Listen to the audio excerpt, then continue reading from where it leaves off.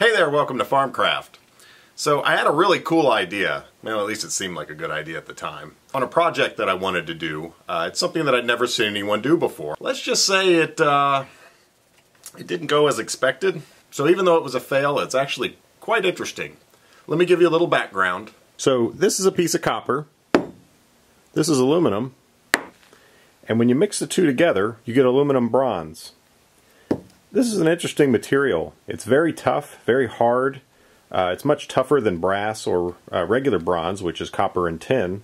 So if it's such a great material, how come we don't have an aluminum bronze age in our history? Well, that's because aluminum wasn't available until the 1800s. Aluminum oxide is very plentiful on our planet, but smelting it into its pure form is very difficult and very energy intensive, and not something that the ancient people were able to do. So I find this interesting, that you take this copper, you mix in some aluminum, and you get this. I wonder if we could take advantage of that to make some interesting things. So basically the idea was I was going to take molten aluminum, molten copper, mix them together and have them alloy while in a molten state, and hopefully get some really neat, interesting patterns in the metal. Cool idea, right?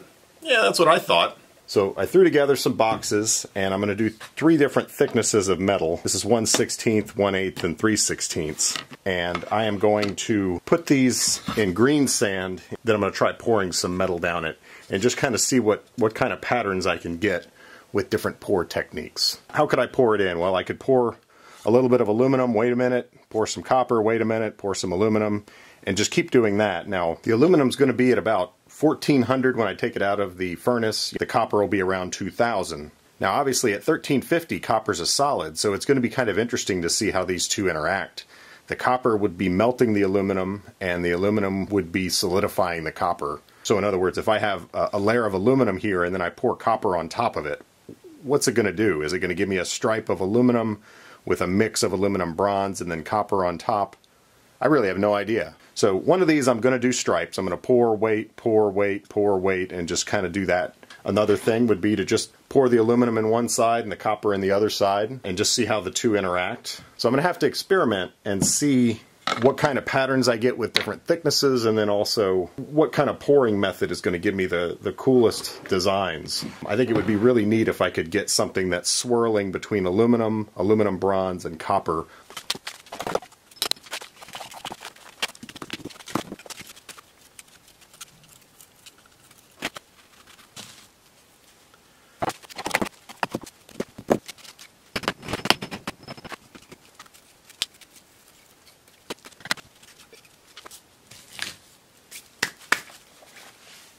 So I had to take some time to fabricate these special crucible holders, and that's because I have to have a crucible in each hand. So being able to lift and pour is a little challenging. So I made it so that I've got a good handle with a rest on my forearm so that I can handle the weight, and then when I turn to pour, the weight gets transferred to the other part of my forearm.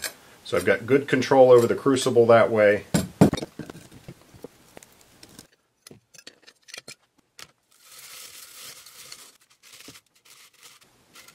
So this is somewhat of a complex pour. I have to heat one metal up to 1400 and the other up to 2000. So I'm going to do the aluminum in here. So that's going to go to 1400. This is going to go to 2000 with the copper.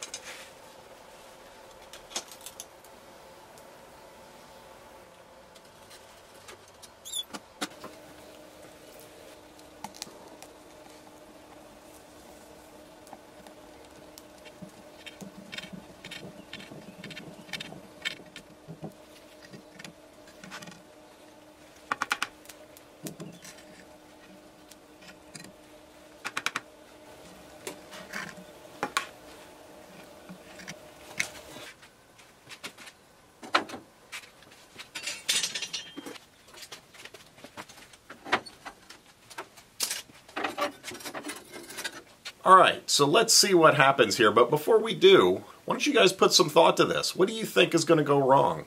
I think it would be interesting for me and a lot of the viewers if people put their predictions in the comments. Now don't cheat, don't watch the video and make yourself look like a genius, but actually predict what you think is going to happen, and then maybe throw an edit on later and comment on your prediction. I'm sure there are people out there that know what's going to happen here. Maybe they have some experience with this, maybe they've tried it before, but it turns out there's a reason I've never seen this before.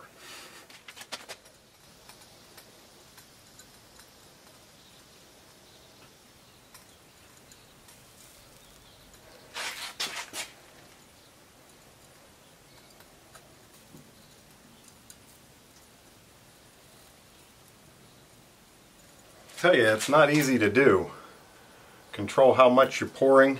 Molten aluminum has a lot of surface tension and it makes it very difficult to pour small amounts. Poured way too much aluminum and ran out, so I couldn't do the third one. While I'm waiting for the metal to melt again, go ahead and open these up. Alright, thin one first. Well, I've got metal all the way down. That's cool. Oh, it didn't do it in a solid piece though. Interesting. Or maybe I'm breaking it now. I think I am. I think it's so thin and brittle that it's breaking from me trying to get it out of there.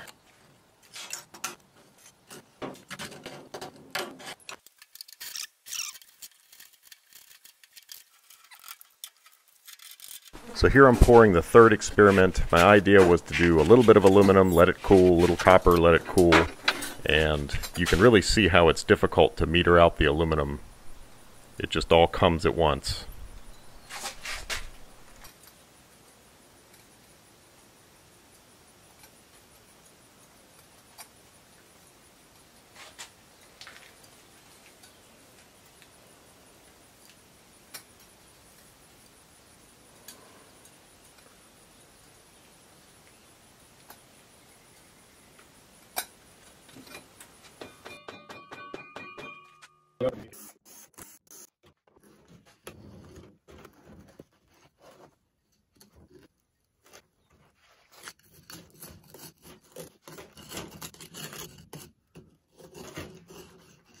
Man, look how easy it breaks.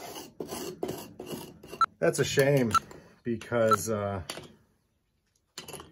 did you see me almost touch that? That would have sucked. So here's my disappointing results. This one's kind of interesting. Remember, I poured both of these at the same time. Aluminum on one side, copper on the other. How come it looks like that? In retrospect, it's kind of obvious. The aluminum's light, the copper's heavy. If they're both liquid, the aluminum's going to be on top, the copper's going to be on the bottom. Now, I didn't pour that much aluminum in there, I don't think. And this stuff is so brittle that has a lot of copper in it. So it did make a copper aluminum alloy. And so here's a little piece.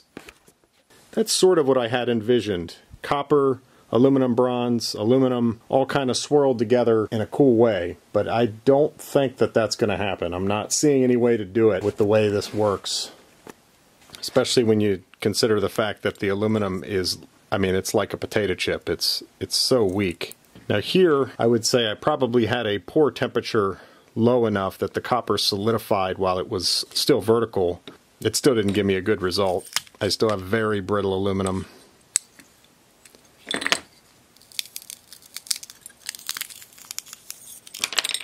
Let's see, the copper's still malleable over there.